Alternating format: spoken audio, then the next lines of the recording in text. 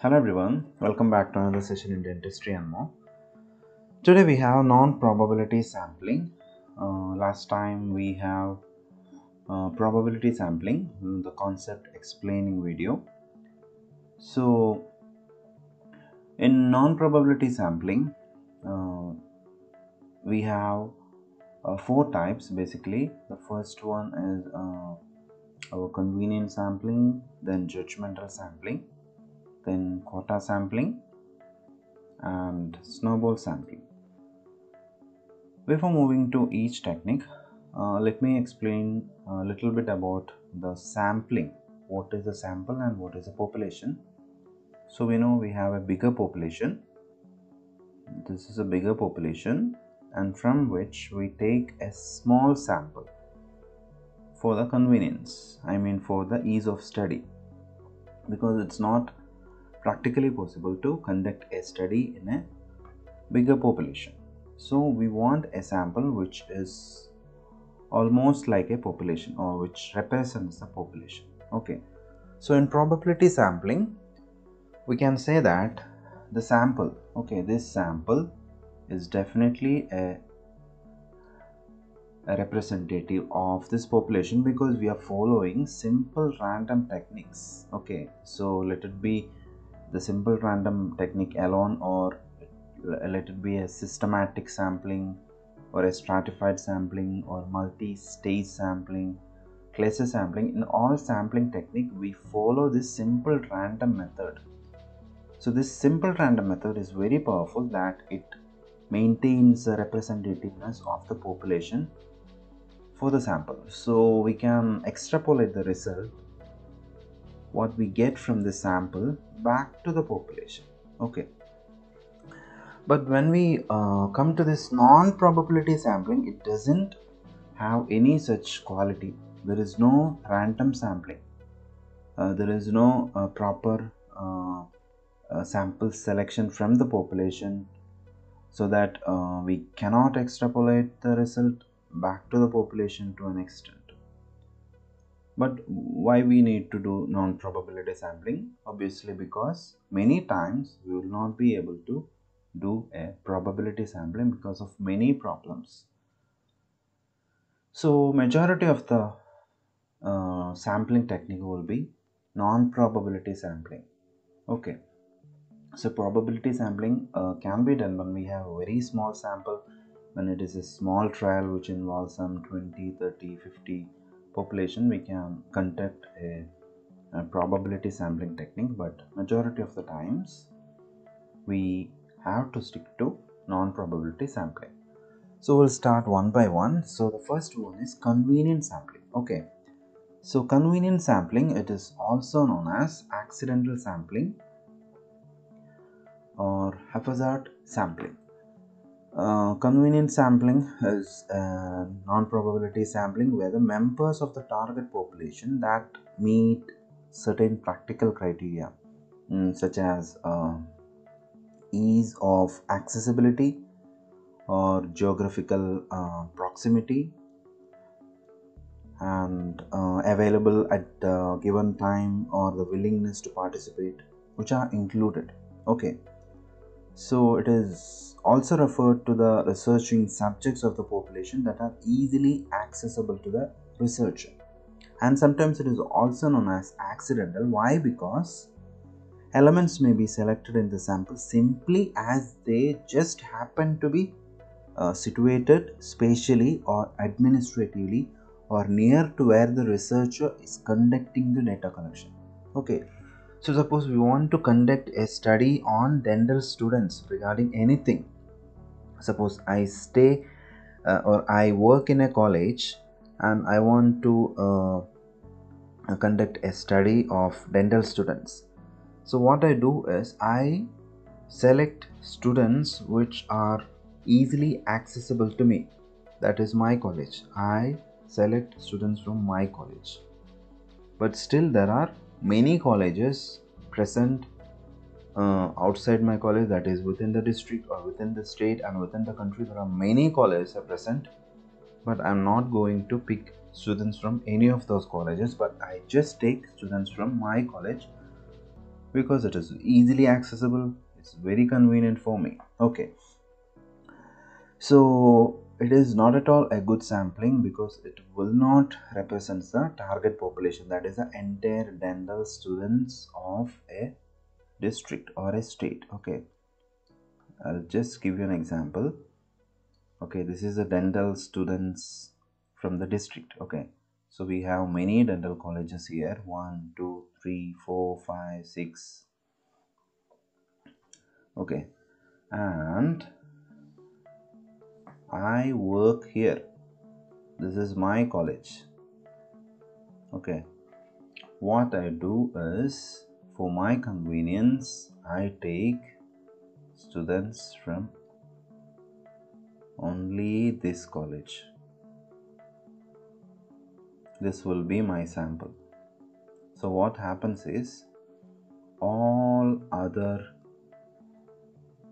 colleges are left out, so it will not represent the entire population or the target population. If it was like simple random sampling, I'll be randomly picking 2 or 3 from this entire group, so it maintains or it ensures a representativeness. But this time we have no choice. We are just conveniently selecting one which is very accessible or which is very near to the research. That is convenient sampling.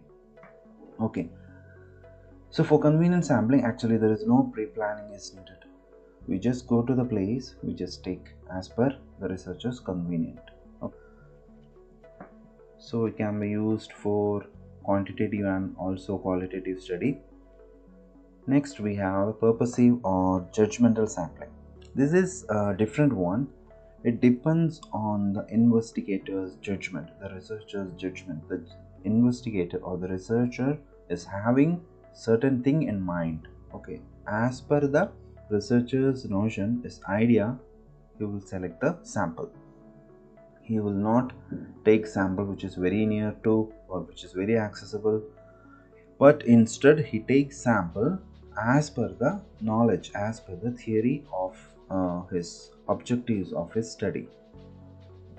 So for example, I'll give you an example, that is we want to study regarding the quality of life of beggars in the district.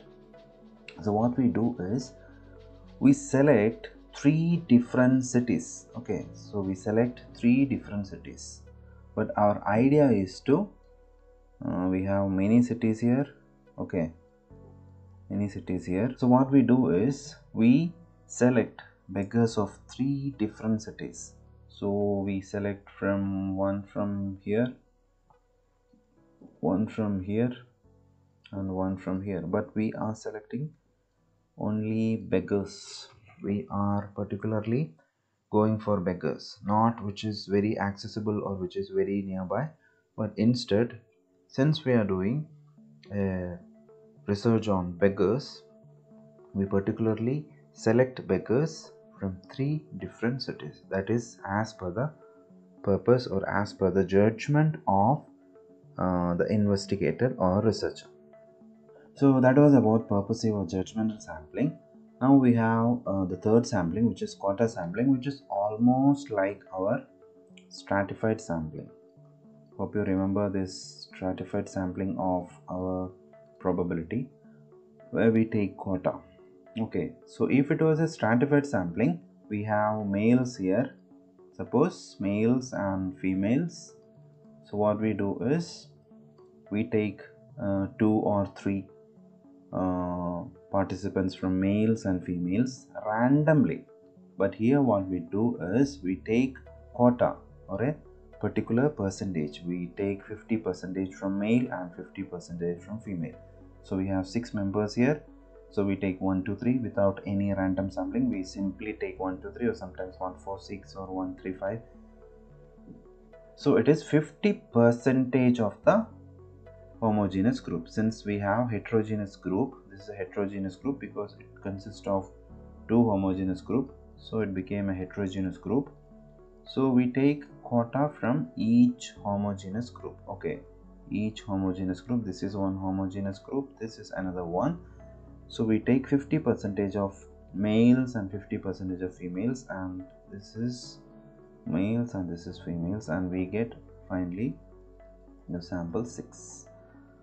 So it is not involving any random sampling, it is just percentage from each homogeneous group. Now we have a very interesting sampling technique, that is snowball sampling technique. So this is interesting because it comes from an idea of a snowball which is falling from the tip of the mountain to the bottom. So when this snowball starting from the mountain, the size will be small. Okay, size is small. Then as it rolls over, what it does is it collects snow. So it collects snow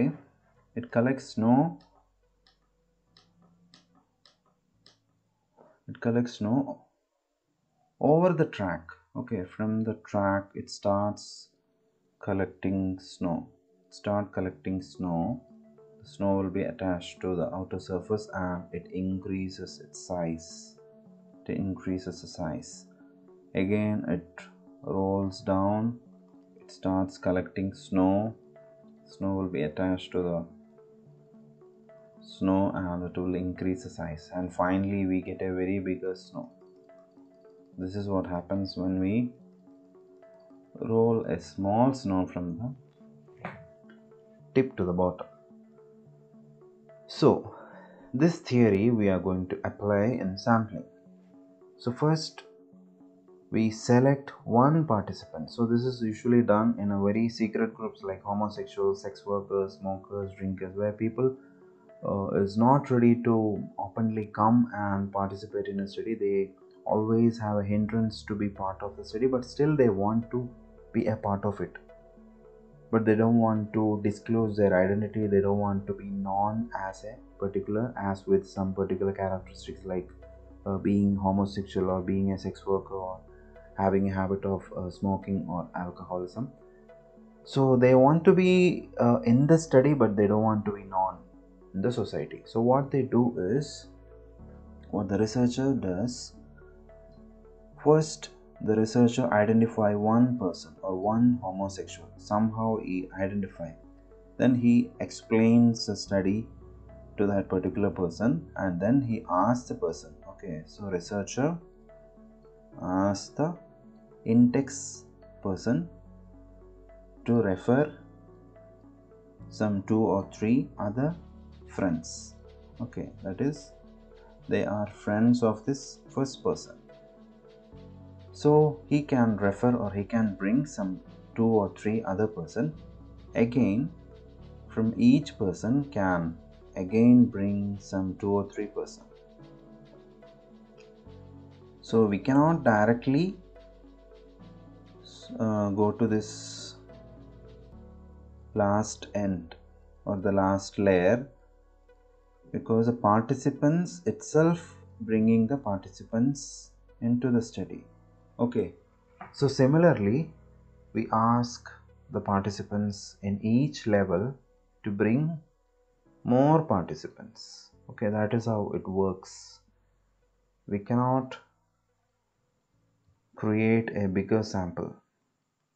The samples themselves has to find and bring more samples. So this is how snowball works, as like this snowball starting from the mountain and reaching to the bottom of the mountain from a smaller size to a bigger size. So here also starting from a one person and reaching to a bigger sample by itself, by the person himself or the persons themselves. They're collecting from their friends, because we convince the first person, so the first person convinced the next 2-3 persons, and each person will convince another 2 or 3 persons, and we finally bring the sample we wanted. So this is how snowball sampling works. So we discussed about snowball sampling, this quota sampling, convenience sampling, and purposive or judgmental sampling. Okay, so that was all about non-probability sampling. It is a weaker sampling compared to the probability sample. But most of the cases we might have no other options but choosing the non-probability one. Hope you understood the small concept of this non-probability sampling. I'll come up with another topic in the industry and more. Thank you.